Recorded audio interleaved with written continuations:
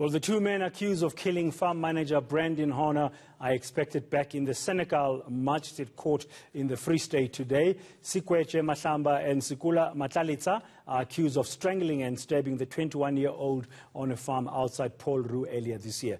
There's been chaos and conflict during their previous court appearances, including the burning of a police vehicle. My colleague, ENC's Aviwe Mtila, is outside court this morning. Can we begin here, Aviwe, as we say good morning to you? Just remind us what should be happening in court today, because the suspects have appeared before.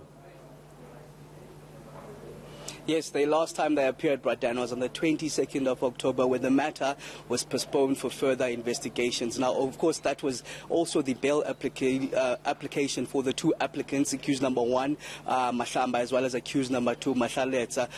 Mahlamba was denied bail, accused number one.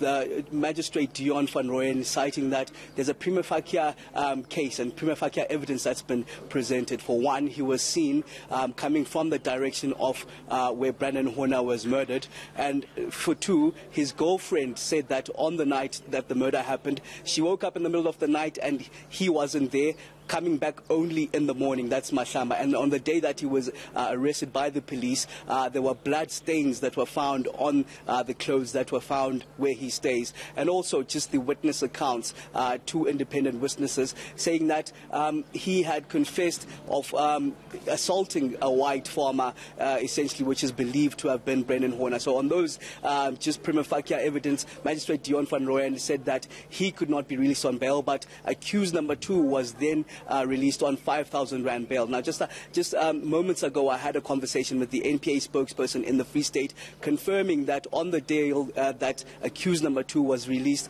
in fact, he was then rearrested for 2 counts of rape, as well as 2 counts of kidnapping, which he's set to appear for, as well at the Senekal Magistrate Court. So while he was granted bail, he was then reapprehended by the police and remained in custody, and both of them are expected to appear at the Senekal Magistrate Court. Yeah, and outside court, are things calm? I mean, unlike in the past where we saw those protesters and some conflict, even a police vehicle being burnt.